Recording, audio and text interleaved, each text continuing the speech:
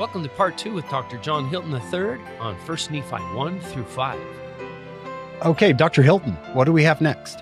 Let's just jump down to one of the shortest verses in the Book of Mormon, 1 Nephi chapter 2, verse 15, and my father dwelt in a tent. I'm sure that both of you have had the experience when you're teaching seminary and a student gets to give the devotional, they go up, they read this verse, and it's like, oh, and they go sit down. So funny. But this is actually a great verse. Going back to what we talked about earlier with the serious study of the Book of Mormon, one technique that I really like to do is to search for how often words or phrases are repeated. If you do that with the word tent, we find out that over the course of his writings, Nephi will refer to his father's tent more than 20 times. This is actually an important detail. It seems like Lehi is pretty wealthy because he has so much treasure, right, that Laban is going to lust after it. And that's just the stuff that they left behind. Lehi's got a lot, and now he's gone from that to living in a tent. I don't have the nicest house, but I would be really bitterly disappointed if I had to move out of my house into a tent. That would be so hard. And I think it's interesting that Nephi and Lehi are going to have incredible revelations while they're living in a tent. This was a step down for them. And to me, it's kind of this, and it came to pass, my father dwelt in a tent, symbolizes that even in the difficulties of our lives, even when we're metaphorically dwelling in a tent, we can still have great revelations and great joy like Lehi and his family did. That's excellent. I think of how many of our pioneer ancestors left homes in Europe and ended up in a tent in Ephraim, Utah, right? The dugout somewhere. As we keep going in 2 Nephi chapter 2, there's a couple of really beautiful passages. In verse 16, Nephi says, being exceedingly young, nevertheless being large in stature, also having great desires to know the mysteries of God, wherefore I did cry unto the Lord, and he did visit me and soften my heart. I think I heard this from you actually, John, by the way, that the idea that the Lord comes to soften Nephi's heart suggests that there was a little bit of hardness there. That doesn't mean we need to put Nephi down, but it does humanize Nephi. He's a teenager and he's trying to figure things out. So he prays. And the Lord gives him a promise in verse 20, inasmuch as ye shall keep my commandments, ye shall prosper and be led to a land of promise. And this phrase is repeated in different ways throughout the Book of Mormon. And I think it's interesting that, to me, this appears to be a collective promise. Nephi, inasmuch as you and your descendants keep the commandments, you'll prosper in the land. That doesn't mean that if you personally, you and me individually keep the commandments, that everything will work out for us the way we want, when we want. Like what we've just been discussing. Everyone's going to have hardships, and Nephi has some bitter hardships. But in the long view, as we keep the commandments, things will work out. That's the message as we come to an end of chapter 2. So as we flip the page and we go to chapter 3, we're coming up on one of our most famous passages of scripture. Lehi tells Nephi, I need to send everyone back for the brass plates. Your brothers are murmuring. And Nephi says, I will go and do the things which the Lord hath commanded, for I know that the Lord giveth no commandments unto the children of men, save he shall prepare a way for them, that they may accomplish the things which he commandeth them. Speaking of scriptures mentioned in General Conference, as goodly John just shared with us, I went to the Scripture Citation Index. This is scriptures.byu.edu, and you can click on a verse. It's a wonderful tool, and you can look at how many times a certain verse or set of verses was referenced in General Conference. I'm looking at 1 Nephi 3 here. 1 Nephi 3, 1 through 5, referenced once. 1 Nephi 3, 1 through 7, referenced once. And you keep going down and you've got reference 4 times, 2 times, 2 times, 1 time. And then you get to 1 Nephi 3, 7, and it's got 111 references to it in General Conference. Yeah. I mean, this one has stood out all the way back to teaching of the prophet Joseph Smith, Joseph F. Smith, Lorenzo Snow, Spencer W. Kimball, Marion G. Romney, all the way up to 2023, Henry B. Eyring. That's the most recent. So this one has gone the distance. Do you know what I love about this is it sounds like we're quoting Lehi starting in about verse 2. Nephi says, my father said, behold, I have dreamed a dream. And he says, thy brothers murmur, saying it is a hard thing which I have required of them. And then Nephi says, I said unto my father, I will go and do the things which, and I do this to my class to see if they catch it, I will go and do the things which Lehi hath commanded. For I know, and they go, wait. No, which the Lord hath commanded. Laban and Lemuel said, you're asking me, Father Lehi. And Nephi says, oh, did God ask? Oh, okay. Well, then I can do it. And then a hard thing becomes just the thing which the Lord commanded because God asked me. So I'm thinking of Peter saying, Lord, bid me come unto thee on the water. If you ask me to do it, then I can do it. I'd like to liken those two things here. If God is asking me to do this, then I can do it. That's a great nugget, John. I love that. It seems like Nephi frequently harkens back to the story of Moses, and that seems like he will prepare a way, whether it be a way to go over the walls of Jerusalem or a way through the Red Sea. He will prepare a way. Nephi, of course, we've already said, writing decades after the fact, very well knows that the way is not perfect. It's not this opened up and I know exactly what to do at the exact moment. This takes a lot of effort and crisscrossing and trying to find that way, but he won't quit because he knows the way is there. I love that. We've been doing a lot of zooming in at specific phrases, which is awesome. Let's zoom out and just think about chapter 3 from a bigger picture perspective.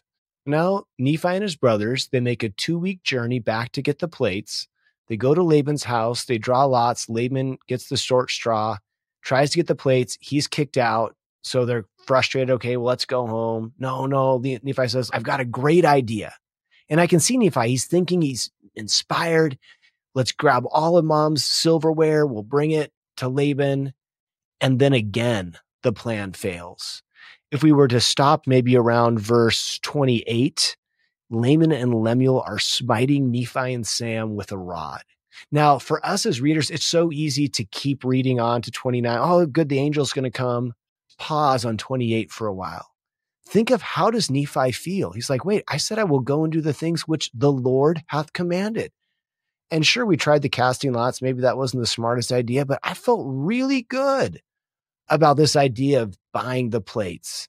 And now, like right out, oh, hit him again. Like I'm getting beat right now and there's no hope. I feel like it's so helpful for us to sometimes just sit in the middle of a scripture story. We want to rush to the end and we know what's going to happen. But sit with Nephi for a little bit as he's being beat with a stick after doing everything he thought was right. It's a reminder, again, as we've been discussing a little bit today, that just because I'm doing the right thing doesn't mean that everything will turn out exactly the way I want. In my own life right now, there's a big project that I'm working on, and I've had some thoughts of how we can move it forward. And just yesterday, I realized that is not going to work. And I'm in the middle of it. I'm in verse 28 right now. Things are not working out. I'm looking, thinking, okay, there's no way that this is going to happen. And hopefully I'll be back next year and I can tell you things worked out. But who knows? Maybe they won't work out in this life. That we don't have that promise. So it's a reminder that when we're stuck in the middle, there was a time when Nephi was stuck in the middle. I remember, John Hilton, you teaching me, it could have been here on the podcast or just one of our conversations, to not skip over the Saturday of the resurrection. Wasn't that you? Yeah, I think that was on our Easter episode. We jump from Friday to Sunday so fast, but we forget that long Saturday. Fortunately, the angel does come and encourages Nephi, rebukes Laban and Lemuel, and so they decide to give it one more shot. And that takes us to, it's hard to have favorites, but this has got to be one of the greatest verses that we're seeing today in 1 Nephi chapter 4, verses 6 and 7. Laban, Lemuel, Sam, they stay behind. Nephi goes forward. In verse 6, he says, I was led by the Spirit, not knowing beforehand the things which I should do. Nevertheless, I went forth. And there's actually a contrast. If we go back to 1 Nephi 3:7, Nephi says, I will go and do, for I know. Because Nephi knew he was going to do. But here it's the opposite. I did not know beforehand the things which I should do. Nevertheless, I went forth. Sometimes you go because you know, but sometimes you go and then you know. And I think actually, if we were to start looking across scriptural patterns, we would find that it's more often it's go, then no. Noah starts to build the ark, then it rains. Moses leads the children out of Israel, then the Red Sea parts. In fact, this happened to me just 2 days ago. I was visiting with a young adult. She's a super faithful person, and she's trying to decide if she should go on a mission. She's been praying about it for a few months, and she's not really getting an answer. I'm so sympathetic. When in a big decision, I want God to tell me what to do, and then I'm going to do it. But often God says, you make the decision. You move forward. And then as Elder Scott said years ago, I'll confirm that it's right. Or if you made the wrong choice, I'll send you some warnings. But God is trusting us to move forward. And that's exactly what Nephi's doing here in verses 6 and 7. So much like the brother of Jared. Bring me an idea. I can make it work, but you got to bring me an idea. There's a few phrases that come to mind. I love this one. You can't say to your fireplace, give me heat, then I'll give you wood. President Marion G. Romney said once, God can only guide our footsteps when we move our feet. Another one that leaps to mind for me is the 10 lepers. Go show yourself to the priest. Well, we can't. We're not healed yet. They could have responded that way. Jesus says, go show yourself to the priest. It says, as they went, they were cleansed. It came as they started to go.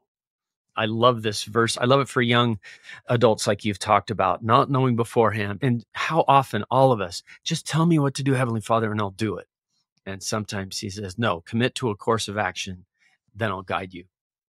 Thinking about this young woman who's deciding whether she should go on a mission, the answer in this case is probably you decide. You start your papers or don't start your papers, but make a choice, move forward, and then trust that just like with Nephi, as he went forth, the path opened up, and the path will open up for you in the big decisions that you're making in your life.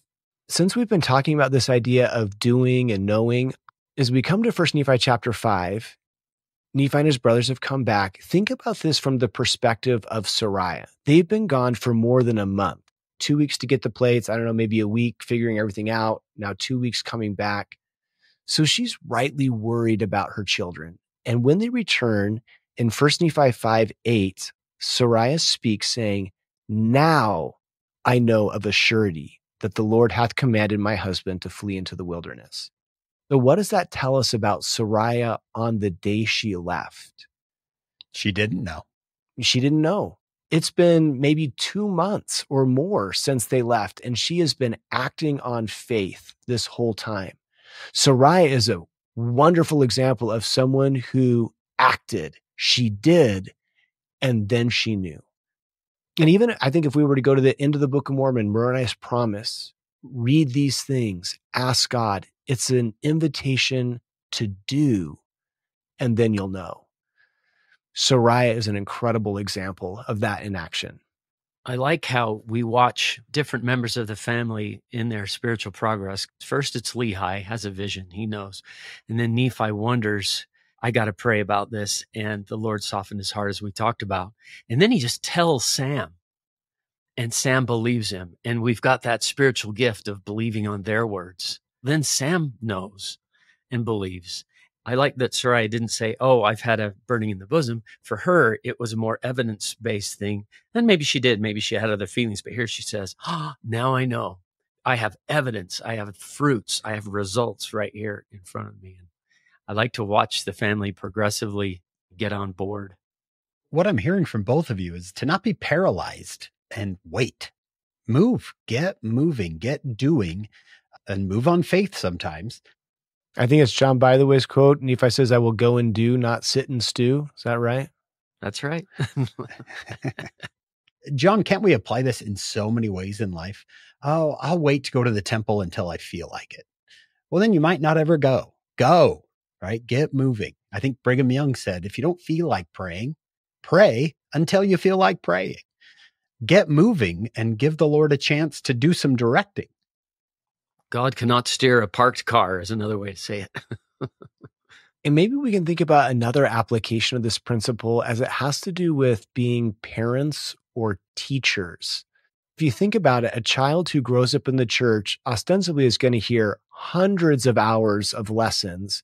And most of the times these lessons are, I'm going to try to help my child or student know something so that they'll do something later on. And maybe I could flip that as a parent. I could think, how can I help my children do things that will help them know, that will help them get it for themselves? John B., the other day, we were in a conversation with someone else who was talking about how chicks hatch. And if you will open up the egg for the chicken, it will die.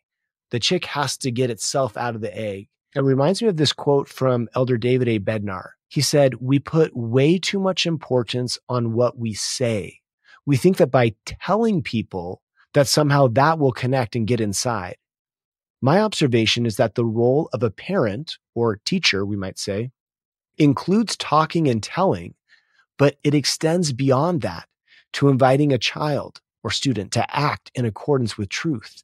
And only when the child acts in accordance with the truth can the child really get it for themselves. It's only in the process of communicating, loving, and working with the child that you help them act in accordance with the truth, that it moves from their head to their heart. It made me think maybe once a month, instead of having a family home evening lesson where I'm preaching to my kids, maybe we go out and do service on that occasion. And it's as we're doing the things that the knowing will come to my children's hearts. There's a great American psychologist, not a member of the church. Her name is Marcia Linehan. She developed dialectical behavior therapy. She said something so similar. She said, you don't think yourself into new ways of acting. You can only act yourself into new ways of thinking. So the actions change the thoughts, the beliefs. A big part of the new children and youth program is to let the youth lead, to let them act and do, instead of just telling them about leadership, but to get them to lead and do, and then you begin to know. I like what you said there, John. Let's get back to the storyline in 1 Nephi chapter 4. Now we're kind of coming to an uncomfortable part of the storyline where Nephi is going to slay Laban. And sometimes we might be tempted to skip over that part. Hank, have you ever done that when you're teaching the kids? You're like, all right, well, let's just flip the page, guys. What I find fascinating, Johns, is that he doesn't have to tell us this story. He's the only source. He could say something to the effect of, I went into Jerusalem and by a miracle, I was able to obtain the plates. He doesn't have to tell us this story, but he chooses to. And there's something to think about there. It's interesting. Those of us who've grown up in the church, we grow up with this story. It doesn't seem as shocking to us as someone who's maybe introduced to the book for the first time. If we can see it with new eyes and think, okay, this is actually can be a stumbling block in the book. And maybe the Lord put a stumbling block in the beginning on purpose. Do you want to keep going? We've hit a little bump in the road. What do you think? It's such a good question. And I know from experience, investigators get to that and go, whoa. And then I know that Hugh Nibley mentioned once, what did David do with Goliath once he slew him? Dr. Paul Hoskisson, on one of those roundtable discussions, those are all on YouTube, he talks about the fact that Laban said, thou art a robber and I will slay thee. He called that a false accusation in the law of Moses, which was a capital offense. That in a way, Nephi, having threatened to kill him, he attempted murder a couple of times. Nephi was fulfilling the law of Moses by slaying Laban because of his false accusation. And I don't know enough about the ancient law, but I thought that's an interesting way to look at it. It is true that when Nephi goes over in his head, he's having this, how can I do this? He remembers that Laban had tried to slay them twice and would not obey the commandments of the Lord, accused them of being robbers. That softens it a little bit for me. Me too, John. He's protecting his family. I will slay thee. He could easily hunt us down out there in the wilderness. He could easily follow us. I've got to protect my brothers and our entire family. But again, this is difficult. And it's okay to say this is difficult. It's okay to not be okay with this. When things like this happen in the scriptures or in the history of the church, something that I'm uncomfortable with, I often stop and I pause and I say, well, everything else about Nephi's life tells me he's a good person. This is something I struggle with. But I trust him. I trust him that he really is getting this commandment from the Lord, and he's sincere about it. I'll leave it between Nephi and the Lord. I'm not going to insert myself into this equation and start judging Nephi or God for this commandment. Instead, I'm going to look at the big picture and say Nephi is a trustworthy person. Everything else in his life tells me he's a trustworthy person. So I'm going to leave this specific difficulty between him and the Lord. It is interesting to see that Nephi really doesn't want to do this. And in some ways, that also is a little bit of evidence. I can also picture Nephi's large in stature, adrenaline-filled teenage boy being like, yeah, great. You said you were going to kill me. I'm going to kill you. That actually might feel more coherent with what we think of. But Nephi doesn't want to do this. It's only the Lord's specific prompting saying it's better that one person die than an entire nation dwindle in unbelief. And this takes us back to where we began, the importance of records. Nephi, you've got to get these records. You need them. Your descendants need them. Nephi's able to get the brass plates. Now, I don't know. You guys are both really good at impersonation. So I don't know if you have any insight into how Nephi was able to impersonate the voice of Laban. I think that I would have been out of luck on that one. Was this a miracle? Any insights you can share? This is one of those where I really hope we get to see the video one day. I want to see Laban and Lemuel running away, and then I want to see Nephi go, oh, I'm just kidding. It's me, you guys. And I just want to see the video of what that looks like. That's a really good impersonation that your own family thinks it's someone else. Yeah, first to do impersonations in the Book of Mormon is Nephi called to them in the voice of Laban, which is, he must have sounded like him, imitated him or something. One thing that I find interesting is, like you told us earlier, Nephi's writing this long after the fact, and yet he's talking about details here. To me, this night is something not only that had significant impact on him, but also he's thought about that. It's kept it in his memory for a long time. He said, this was a life-changing moment for me. As we come to the end of chapter 4, I think it's worth just pausing for a moment on Zoram and thinking about his faith also. How does Zoram feel when all of a sudden the guy he thought was Laban isn't? And he's trying to run away? In verse 34, Nephi says, surely the Lord hath commanded us to do this thing. Shall we not be diligent in keeping the commandments of the Lord? And then Zoram takes courage and he says, I'll go with you. That's another one where I'd love to see the full movie to feel what Zoram's feeling in our heart. Sometimes we just get this little compressed version of the story, and we know that there's so much more, but I love to think about Zoram and the faith it took for him to say, okay, let's move forward. Yeah. I've wondered about Zoram, John, that if he knows, right, if he's heard those same prophets, Lehi and Jeremiah, perhaps he knows that Jerusalem's going to fall. And this is an opportunity. Maybe the Lord prepared his mind for this moment where he thought, this is the right thing to do, to go. As we come into chapter 5, Nephi and his family, this is one of those times where Find My Friends would have really come in handy for Lehi and Sariah if they, could have been tracking. Why don't they text us and tell us where they are? Yeah, I know what's going on. Hey, look, Nephi just changed his status. We don't have any of those details, but Lehi and Sariah, they're so filled with joy once Nephi and his brothers make it back. And there's an interesting detail in verse 9. They did rejoice exceedingly and did offer sacrifice and burnt offerings unto the Lord, and they gave thanks unto the God of Israel. I've often wondered, what, do they bring food with them, or was it scarce? Because I've imagined they're traveling, trying to travel light, and that really sounds like a sacrifice of something that they could have eaten, the burnt offering. I've wondered too if this could have been, they call it a sin offering, I think, a repentance offering. Even if the Lord had asked you to do something that he asked Nephi to do, and even though it seems like Laban had it coming by his threats and everything, that would affect you for the rest of your life. Maybe that offering was an appeal to the Lord to help him through that as well. We'll ask him one day. This commandment for Nephi to slay Laban, how rare is it that the Lord would give someone a commandment that really contradicts other commandments? Because someone might read this story and think to themselves, well, the church says to do this, but I'm going to do this because I feel like the Spirit has told me that. Don't you think this should be the rare exception and not the norm in someone's life. Absolutely. And notice that it's multiple times the Spirit's prompting him. And Nephi's even kind of pushing back. Now, Nephi's in a tough spot where he's got to make a snap decision right now. But I feel like if I'm in a position where I'm feeling the Lord prompt me to do something that's breaking a commandment, I'm going to definitely check in with other people. It actually reminds me of a little story one of my students told me. You know, the scripture study technique where you open up your scriptures and read the first verse that you find when you have a problem? This man was on his mission and he's struggling with his companion. And he's like, okay, Lord, help me to know what to do. And he opens up to 1 Nephi chapter 4, verse 12. The Lord said unto me, slay him. You know what I mean? So double check with the mission president before you act on that. That is actually a great key. With revelation, there's sometimes like we can be deceived.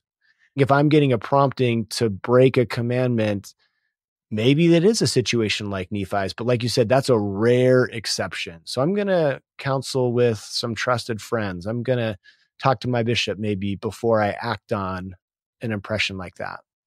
Excellent. I like that the angel didn't say, this is best. This is the best possible outcome. It wasn't the best outcome. The best outcome would have been Laban saying, okay, I'll keep the commandments. Here's the plates. But he wasn't going to do it. So the angel says, it's better. It's not best, but it's better that one man should perish than a nation dwindle and perish in unbelief. This isn't the best outcome, but it's better than the alternative, a whole nation dwindling in unbelief. That's carefully worded there in 1 Nephi 4:13. And I also think there's a strange parallel that Jesus, one man, perishes so that all of us can be saved. Kind of a reverse type or something. I don't know what you would call that. I remember reading that verse once, that it's better that one man should perish than a nation dwindle in unbelief. And my wife goes, don't the Nephites dwindle in unbelief? I was like, they actually do. So we got the worst of both worlds. Yeah. Would have been quicker, I guess. Well, let's come to the end of chapter 5. In verses 20 through 22, I think we see a little summation of some of the principles we've talked about today. Nephi says, thus far, I and my father had kept the commandments wherewith the Lord had commanded us. We had obtained the records which the Lord had commanded us and searched them and found that they were desirable, even of great worth, so that we could preserve the commandments of the Lord unto our children. Wherefore it was wisdom in the Lord that we should carry them with us as we journeyed in the wilderness towards the land of promise. And I see so many echoes of that for us in our own lives today. We're in the wilderness, metaphorically speaking. We are journeying towards the land of promise, the celestial kingdom. And what is it? It's wisdom in the Lord that we carry those scriptures, these sacred records with us, that we search them. More than anything else, I hope that as we kind of wrap up this episode, that we think about this do, no, do model, and that we'll level up, like we talked about at the beginning, that we'll find some ways to do something with our scripture study, to search them, to have our own experiences seriously studying the Book of Mormon. This year can be the year where we feel the power of the Book of Mormon and its testimony of Jesus Christ like we never have felt before.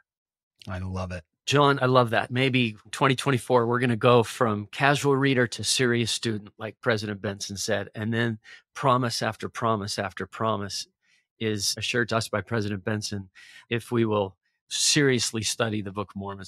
What a great opportunity this year is going to be.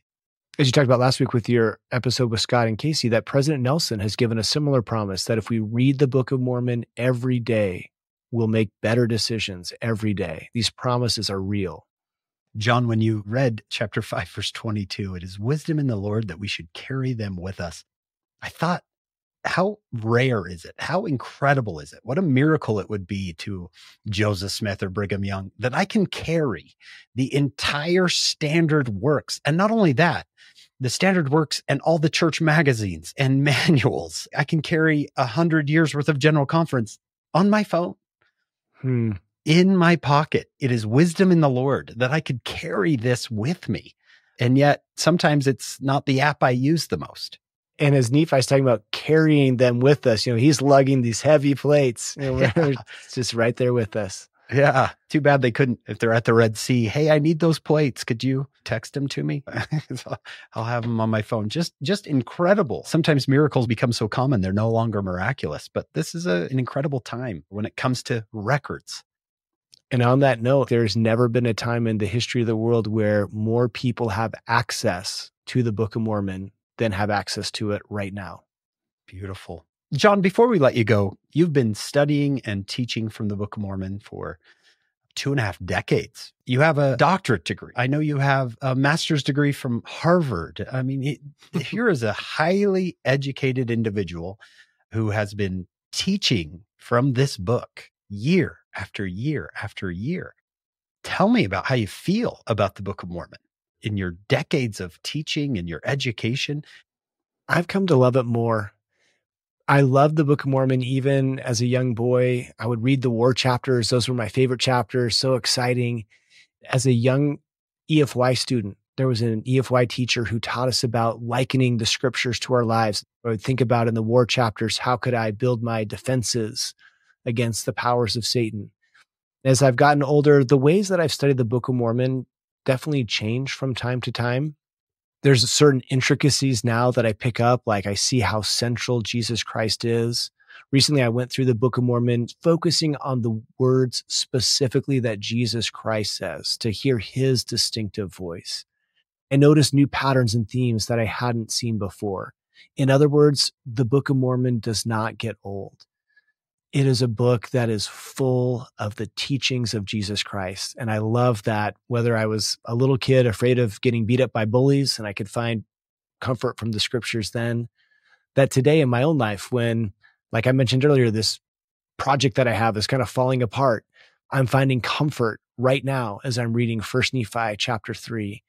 And I know that the Book of Mormon is the Word of God. And I want to testify that the Book of Mormon speaks of Jesus Christ. He is the central figure in the Book of Mormon. And I know that in my life, I have come closer to Jesus Christ because of a serious study of the Book of Mormon.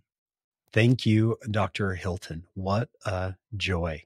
John, I'm even more excited now. Here we have 2 weeks of Book of Mormon study under our belt, and I'm feeling like my excitement is growing.